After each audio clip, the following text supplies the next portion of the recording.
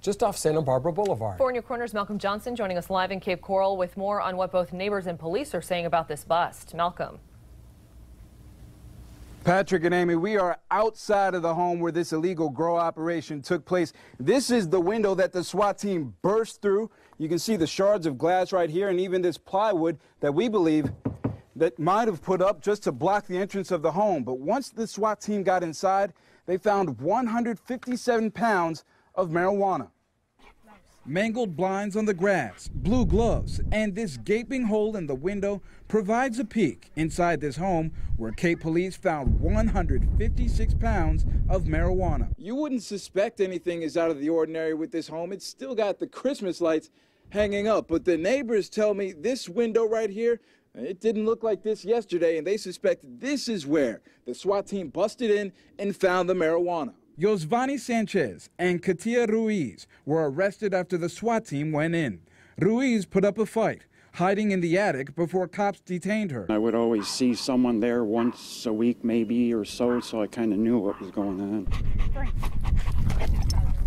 Living next door, a retired police officer whose companion is a drug-sniffing dog. He could still smell the weed. I just give him the command. His command is Gifty, and then he knows he's working, and he's going to look for the Gifty. And when he finds Gifty, he sits, and he gets his reward. There's no reward for Tamara Howell. This is my mail and my delivery.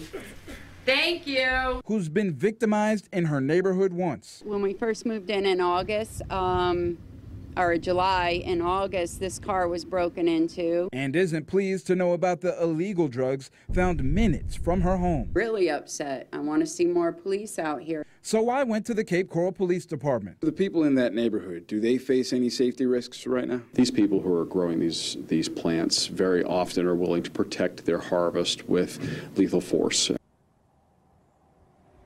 And you can see the shards of glass here. This police report indicates that before the search warrant was executed on this home, police followed Sanchez from another home in Lehigh Acres where they saw him take 10 fans, put those fans inside of a vehicle, then drive here to this home. And they believe that he used those fans to help cultivate the marijuana that they found. Reporting in Cape Coral, I'm Malcolm Johnson, Fox 4, in your corner.